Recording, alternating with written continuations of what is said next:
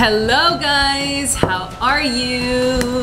I'm here with my friend Dr. Mauricio Gonzalez. We're here in Tulum right now. We came to the Tulum Vegan Fest. It's been a lot of fun. Yes, can you tell us a little bit about you? Sure, please? Absolutely. Well, thank you very much for having me again. Well, I'm an internal medicine resident in New York, Metropolitan Hospital Center, New York Medical College. I lecture throughout Latin America regarding the prevention of chronic diseases through plant-based diet. I'm also the creator of a medical immersion, the first medical immersion in Latin America called Veggie Power, where we teach hundreds of people about the scientific basis of a vegan diet or a plant-based diet, however you want to call it. And what we're trying to do is to make a shift in public health, going directly to the source, teaching the public regarding this evidence so they can transform their families, transform the communities, transform their environment. That's what I'm most proud of. It's amazing. So if you speak Spanish, you definitely have to check out the next one. So today we're going to be talking about gluten because I know that it's a video that you guys have been requesting a lot.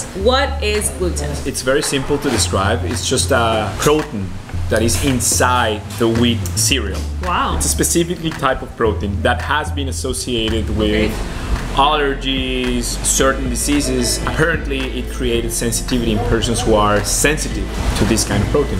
Okay, how true is it that a large quantity of the population is sensible to gluten or intolerant to gluten?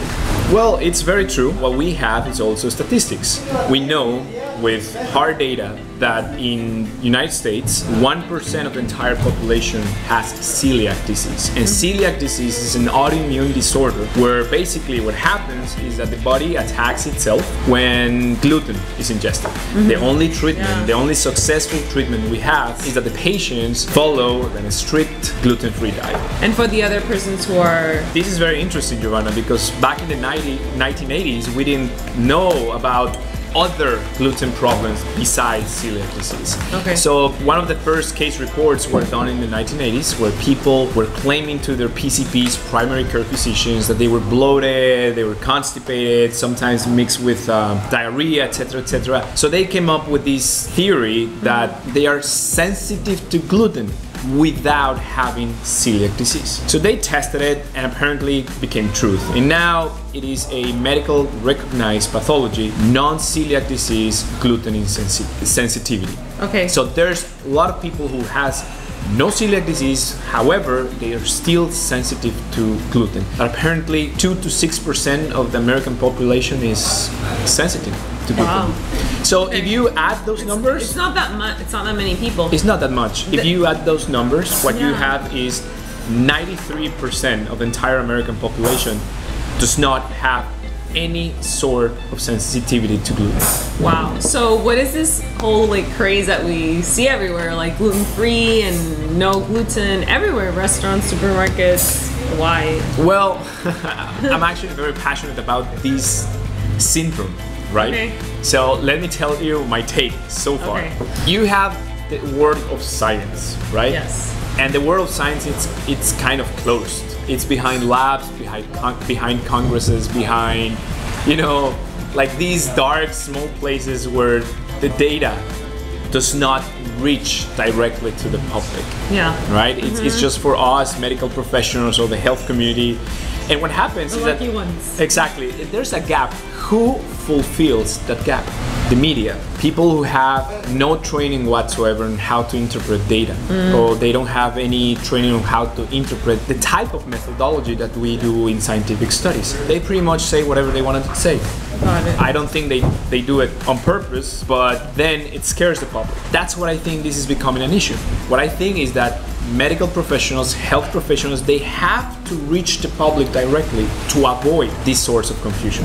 And that's basically what our medical immersion is doing, trying to get that scientific data and take it to the public where they can transform their lives without confusion. So why do you think that many people feel good after not eating gluten? That's actually very interesting because because I have heard it, oh my gosh, it feels so amazing, I stopped eating gluten and my life changed. So there are two ways I can answer this question. Okay. 2011, a study took place in Italy where they took, I think, 920 patients. I have to recheck the number of the study. They took these people, they put them on a gluten-free diet for weeks, and then they divided those people. Group A received a normal diet, completely gluten-free, but they had 1 muffin per day. Okay. And that muffin was done with gluten-free ingredients. Okay. And the other group who was also taking a gluten-free diet, Okay. they were given a muffin with gluten on it. Okay. Right? So that's the best way to know. That's Yeah. that's what we call double-blind randomized study. That's like the gold standard for science. And what happened is very funny. Definitely people who were claiming before that they had gluten sensitivity, they actually became worse when they had the muffin with gluten on it. But that's not what it's funny, because you kind of expected that, right? Like, I'm sensitive, blah, blah, blah, so makes sense. So what happened is like 15 subjects within the gluten-free muffin group Felt bad. felt bad. Wow. And they felt bloated, and they felt constipated, and they claimed they had diarrhea. So that's what's called nocebo effect, where you basically get harmless substance, and however, you feel bad. I'm not saying that all the people also experience that, but what I can tell you is this. When you stay away from processed grains, you don't only reduce gluten, you reduce refined grains, sugar, hardcore preservatives. So it's hard for us to dissect which specific ingredient is causing this so-called exacerbation of wellness. Exactly.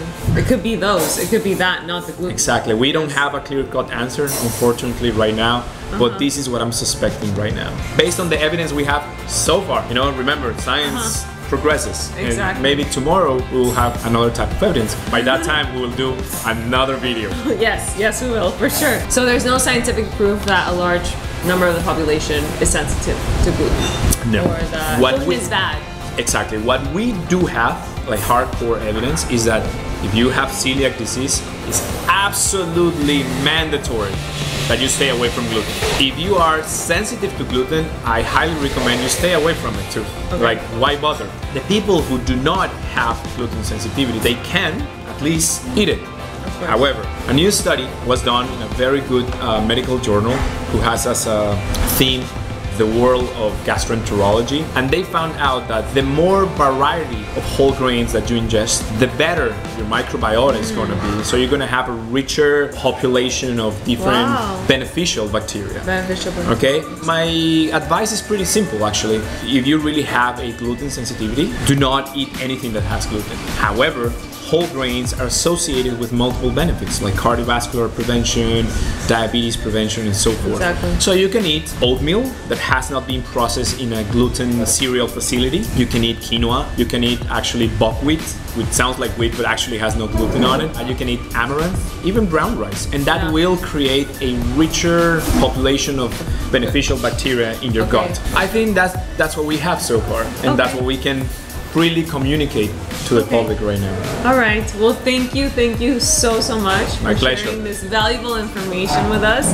You guys should definitely go follow him, and you can find him on Instagram and Facebook. How? Dr. Gonzalez. That's Instagram. And on Facebook, you can find me as Dr. Mauricio Gonzalez Arias. Yes, and I'll leave all of his links below, and also the links to the resources at Yovana.com. Don't forget to subscribe to my channel. We'll see you guys in the next video, okay? Thank you. Bye. Thanks. Bye. Bye.